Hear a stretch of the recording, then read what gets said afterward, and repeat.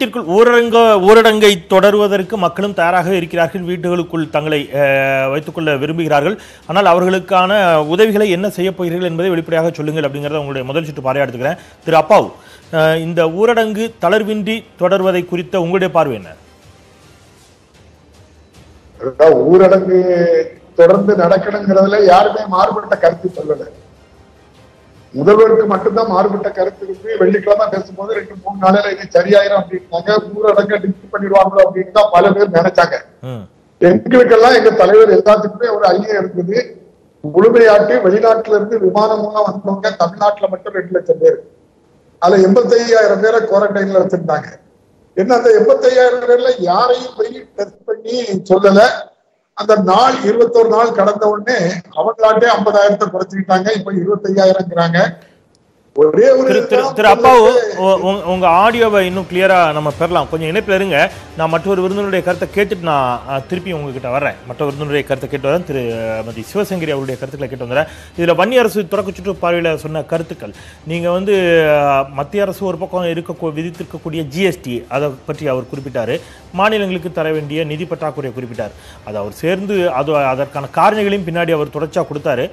வீடுகளுக்குள் இருப்பதற்கு மக்கள் தயார், ஆனால் அவர்களுக்கான உதவிகள் என்ன அப்படிங்கிறது நீங்க தொடக்கத்தில் இன்னைக்கு 25 நாளை கடந்து நம்ம போயிட்டு இருக்கிறோம். தொடக்கத்தில் கொடுத்த 1000 ரூபாயை இப்போ வரைக்கும் ஊடக விவாதங்களில் செய்தி தொடர்பாளர்கள் அதை மேற்கோள் காட்டுறீங்க. அந்த 1000 ரூபாய் போதுமானதா அப்படிங்கிறது தான் எதிர்கட்சிகளுடைய கேள்வியாக இருக்கிறது. ஒரு குடும்பத்திற்கு 4 பேர் 5 பேர் இருக்கிற ஒரு குடும்பத்துக்கு 1000 ரூபாங்கிறது ஒரு மாதத்திற்கு போதுமானதாக இருக்குமா? இப்போ நீங்கள் ஊரடங்கின் மறுபக்கத்தில் நம்ம நெல்லையிலேருந்து ஒரு கிளி ஜோசியர் பேசினார்.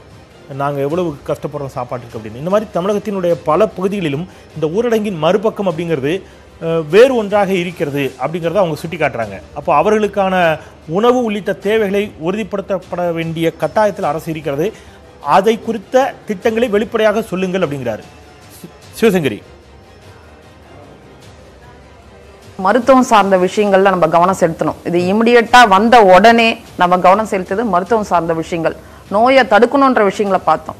அதுக்கடுத்து படிப்படியாக நிலைகள் மாறும்போது ஒவ்வொரு நிலையில என்ன முடிகிறோம், சமுதாயம், பொருளாதாரம், மருத்துவம், 3த்தையும் தனித்தனியாக பிரித்து பார்க்குறோம். உங்களுக்கு நல்லாவே தெரியும், தமிழக அரசு கேட்டது 12,000 கோடி. நமக்கு கிடைத்தது என்ன? கொரோனாக்கான் கொடுத்தது 43, ஒரு 312, 510 பேரிடார் மாநில பேரிடார் நிதியிலிருந்து கொடுத்துருக்காங்க. நமக்கு தேவைகள் எவ்வளோ? 12,000. நமக்கு கிடைத்தது என்ன? இதில் ஒரே ஒரு விஷயம்தான் சார், இன்றைக்கி தமிழக அரசு இருக்கிற நிலையில் நிதிச்சுமையும் மீறி மக்களுக்கு என்னென்ன செய்யணுமோ, ஏழை மக்களுக்கும், ஆதரவற்ற மக்களுக்கும், விதவை பெண்களுக்கும், மாற்றுத்திறனாளிகளுக்கு என்னென்ன மேக்ஸிமம் இன்புட் கொடுக்கணுமோ அதை நம்ம கொடுத்துட்ருக்கோம். அதுவும் இல்லாமல் ஆல்ரெடி நம்ம மற்ற மாநிலங்களோட அதிக மக்கள் நல திட்டங்களும் கொடுத்துட்ருக்கோம். அது நல்லாவே உங்களுக்கு தெரியும். அதை எல்லாருக்குமே எடுத்துக்காட்டா முன்னோடியாக இருக்கும். அப்போ இன்னைக்கு இருக்கிற சூழ்நிலை என்ன மேக்ஸிமம் அரசு செய்ய முடியும் செய்யுது. அதையும் தாண்டி முக்கியமானது நோயை தடுக்கணும். நோயை தடுக்கணும் போது அதுக்கு என்னென்ன செய்யணுமோ அதை நாங்கள் செஞ்சுட்ருக்கோம். பொருளாதார இது அடுத்தடுத்த நிலை வரும்போது இப்போ குழு 12 குழு இருந்தது 13, இன்னைக்கு ஒரு 4 குழு சேர்த்துருக்கோம். 17 குழுக்கள் இருக்குது. இப்போ இந்த 17 குழுக்களும் செயல் திட்டங்களை அறிவிப்பாங்க. நீட்டிக்கணுன்றது எப்போ? ஒரு வாரத்துக்கு முன்னாடி ஆலோசனை பண்ணுறோம், எல்லாமே டிஸ்கஷன் பண்ணுறோம். கமிட்டி எந்தெந்த ரிப்போர்ட்டை கொடுக்குறாங்க. 20ஆம் தேதியில இந்த தளர்வு ஏற்படும், அதுக்குள்ளே பிரச்சனைகள் சால்வ் ஆகும்னு நினைக்கிறோம். ஆனால் அதுக்குள்ளே ரிப்போர்ட் என்ன வருது? ஊரடங்கை நீட்டிக்கணுன்றாங்க. ஸோ உங்களில் நாங்களும் ஒருத்தராக இருக்கோம், ஆனால் முன்னெச்சரிக்கை நடவடிக்கைகளை எடுத்துட்டு இருக்கோம். நிதி சுமையிலும் மக்களுக்கு என்னென்ன செய்யணுமோ. இன்னும் நீங்கள் மகாராஷ்டிரா பாருங்க சார், ஒரு பசி பட்டினியெல்லாம் அடிச்சு விரட்டிட்டு இருக்காங்க. எத்தனையோ இடங்கள்ல இறப்பு சதவீதம் அதிகமா இருக்கு. நீங்களே பாக்குறீங்க, இறப்பு சதவீதம் பாருங்க, தமிழ்நாடு பாருங்க, இந்தியாவில் இருக்க மற்ற மாநிலங்கள் பாருங்க. இப்போ இங்க அடிப்படை என்ன? உணவு, இருக்க இடம், உடுத்த உடை, இது மாதிரி விஷயங்களை நம்ம தொடர்ந்து செஞ்சுட்டு இருக்கோம். எத்தனையோ பேரிடார்கள் வந்திருக்கோம். 5 பேரிடார் கிட்டத்தட்ட ஒக்கி, கஜா புயல், சுனாமி, எத்தனையோ விஷயங்கள், வர்தா புயல், எத்தனை பிரச்சனைகள் நம்ம சந்திச்சிருக்கோம். அந்த பிரச்சனைலாம் கூட நம்ம கடந்து வந்தோம்னா மனித நேயம் தான் சார். இதுக்கு ஒரே ஒரு தீர்வு, இருக்கிறவங்க இல்லாதவங்களுக்கு கொடுத்து ஷேர் பண்ணக்கூடிய சூழ்நிலை இப்போ இருக்குது. அதனால தான் அரசாங்கம் என்ன பண்ணியிருக்காங்க, என்ஜிஓஸ், வாலண்டியர்ஸு, தனி நபர்கள், இது போன்றவர்கள்லாம் என்ன நிவாரண நிதியை கொடுத்தீங்கன்னா இன்னும் உதவி செய்ய நல்லா இருக்கணும். ஸோ தொடர்ந்து நாங்கள் செயல் திட்டங்கள்லாம் ஆல்ரெடி செயல் திட்டங்கள்லாம் அறிவிச்சாச்சு. ஏழை மக்களுக்கு என்ன செய்யணும், இருக்கிறவங்க என்ன, எல்ஐஜி குரூப்புக்கு என்ன, எம்ஐஜி குரூப்புக்கு என்ன, ஹெச்ஐஜி குரூப்புக்கு என்னன்றதெல்லாம் செஞ்சுட்டு இருக்கோம். அப்போ நோயை தடுக்கணும், அதை செஞ்சுட்டு இருக்கோம். சமூக ரீதியான எந்த லா அண்ட் ஆர்டர் பிரச்சனையும் வரக்கூடாது. அதுலயுமே நீங்க இந்த தொண்டு நிறுவனங்கள் செய்யக்கூடிய உதவிகளையுமே எதிர்கட்சி திமுக கோர்ட்டுக்கு போக வேண்டிய ஒரு நிலையை உருவாச்சு அப்படிங்கிறது அவங்க தரப்பு வாதம். நீங்க முதல்ல எங்கள்கிட்ட அனுமதி வாங்கணும், ஆன்லைன்ல பெர்மிஷன் வாங்கணும் அப்படின்னு. அப்போ அவங்க தரப்பு ஒரு வாதம் வைக்கிறாங்க. எங்க தெருவில் ஒரு 4 வீடு தள்ளி ஒருத்தருக்கு உணவு தேவைப்படுகிறது, நான் உடனே கொண்டு போய் கொடுக்கறதா இல்லை நான் கார்பரேஷனில் அனுமதி வாங்கி காத்திருந்து அதன் பிறகு அடுத்த நாள் கார்ப்பரேஷன் அலுவலர்கள் முன்னிலையில் போய் கொண்டு போய் கொடுப்பதா அப்படிங்கிற கேள்வி. இப்போ நீங்கள் நோயை வந்து கட்டுப்படுத்துவது முதல் நோக்கம் அப்படின்னீங்க, அது 100 விழுக்காடு ஏற்புடைய கருத்து. கொரோனா என்ற நோயை கட்டுப்படுத்தக்கூடிய அதே சமயத்தில் பசிப்பிணி அதுவும் ஒரு நோய் தானே. அந்த பசி அப்படிங்கிற பிணி அண்டாமல் பாதுகாக்க வேண்டும் மக்களை. அதற்கு என்ன செய்திருக்கிறீர்கள் அப்படிங்கிறத திட்டங்களாக நீங்கள் அடிக்கிறீர்கள் அப்படின்னு சொன்னால் மக்களுக்கு அது பயனுள்ளதாக இருக்கும். அதுதான் சார் தொடர்ந்து சொல்லிட்டு இருக்குமே சார் நாங்கள்.